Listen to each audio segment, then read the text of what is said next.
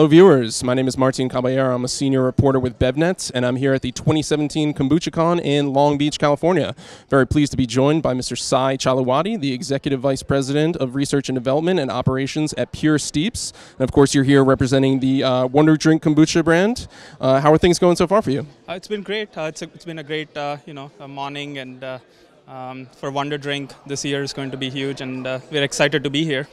Yeah, it's great. It's great to see you again. I know we caught up a little bit at the Fancy Food Fest or Fancy Food Show in San Francisco a couple weeks ago, and had a chance to talk a little bit about sort of your background, and really interesting that you're pursuing a Ph.D. in kombucha. That's right. Sort of tell me about what that entails and sort of what was the idea behind you pursuing that.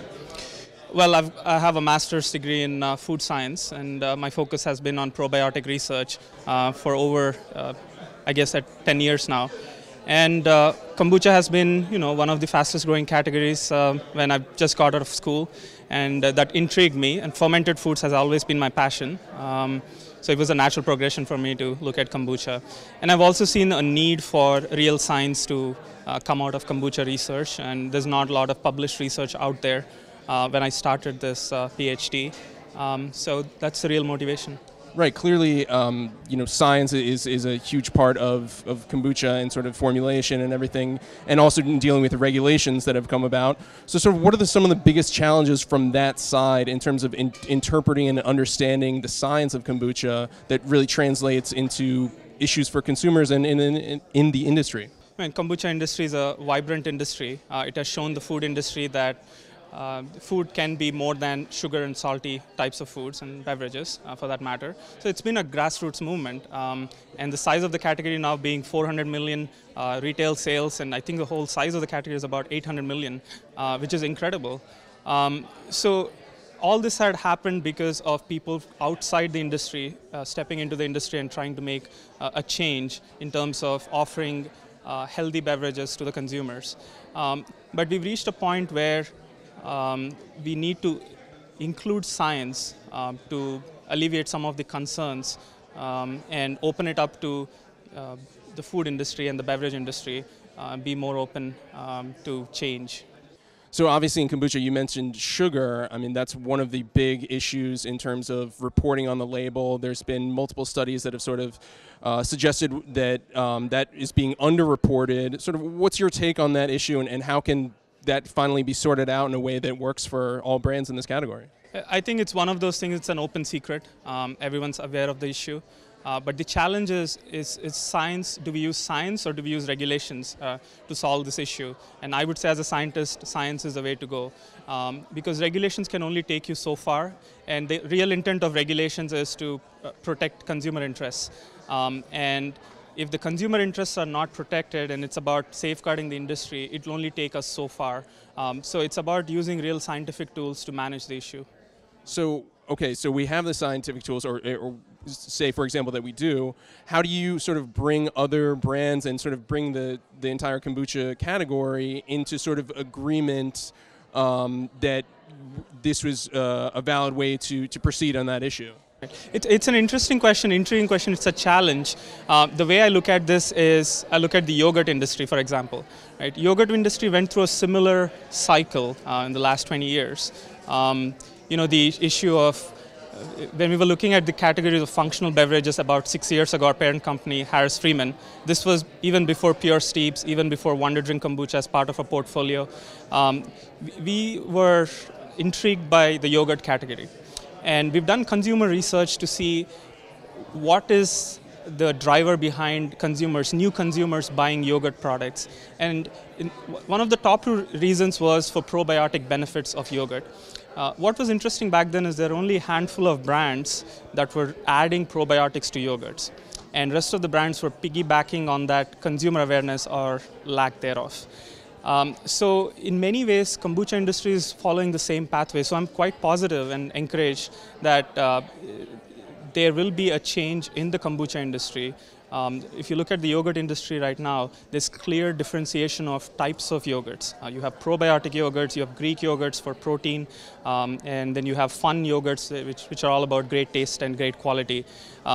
So I think the consumers have more use cases for yogurt than they did 6 years ago or 10 years ago. And I think kombucha industry also will evolve into multiple categories. It could be alcoholic, non-alcoholic, probiotic, prebiotic, just fun, cool brands which are all about great taste.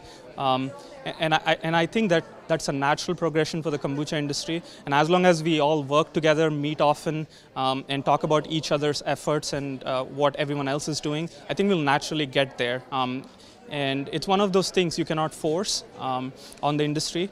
Because the size of the industry is one thing, but also you have to think about the roots of the industry. It has started as a mom and pop, as a hobby, as a passion, and applying the principles of food industry on kombucha industry may not take this industry too far.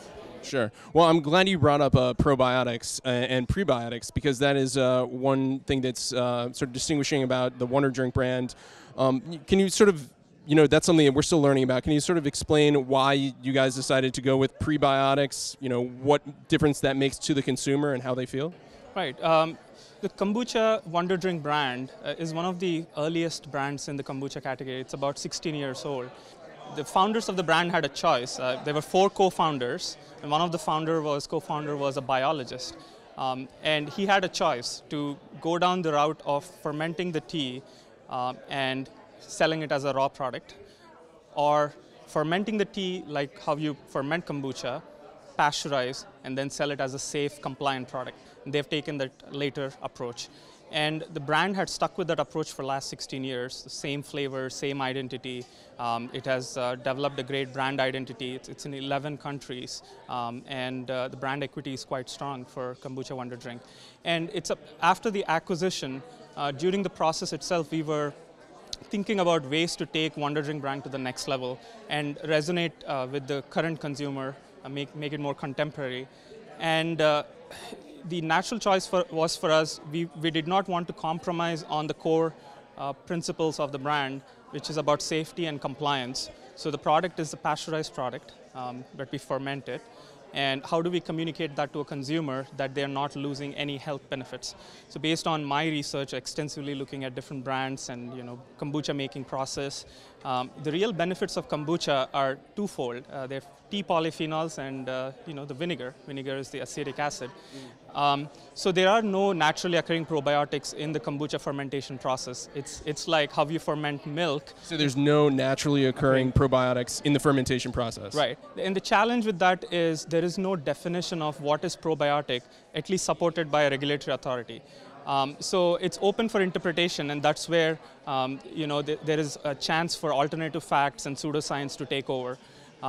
So probiotics are healthy microorganisms that give you a real health benefit, right? Kombucha system is acidic. It cannot support the growth of probiotic organisms. You can always add probiotics after the fact, but during the fermentation process itself, the probiotics will not thrive in that environment. So we're saying that you're basically saying that any kombucha on the market does not include any sort of natural probiotics. It's all going to be added probiotics. The ones that declare probiotics on the ingredient statements are the ones that are adding after fermentation. And then it's the same story as what yogurt industry went through. There are brands that added probiotics to the yogurt, making them probiotic. And I think the kombucha industry is going through a similar story right now. Sure. Well, that's why it's great to have the scientific perspective on this. It's very interesting stuff. I also want to touch a little bit too about, obviously I'm holding the glass bottle here, but you guys have done a can, Shelfstable. Just sort of tell me about the idea behind getting that in cans and sort of how that affects your sales and distribution strategy. Why does that work for you? We've always had both bottles and cans, the same flavors in 2 offerings, 2 sizes. And having it in cans is very good for our merchandising. We have online sales. We are in many retailers with cans. So it just opens up new consumers for us, convenience stores, for example, food service operators. And there are some avenues where glass can be a challenge. We export a lot of our product, like I said, to 11 countries. So it gives us flexibility and more options to work with. How is science going to lead the next innovations? Like, what can we expect to see coming in terms of innovations that are sort of grounded in the science and research that you mentioned? Right. I think the science Innovation for the sake of innovation, we've always thought about it. Sake of innovation is pointless, right? But it so happens that kombucha industry is in a need for innovation, be it how do you scale kombucha manufacturing, how do you communicate or evaluate the health benefits and communicate that. So these are real questions to be solved, and I think science will play a major role in answering those questions. Well, hey, thank you so much for your time, Sai. I hope you enjoy the rest of your time here, and we'll hope to talk again soon. Thank you. Thanks, Marty.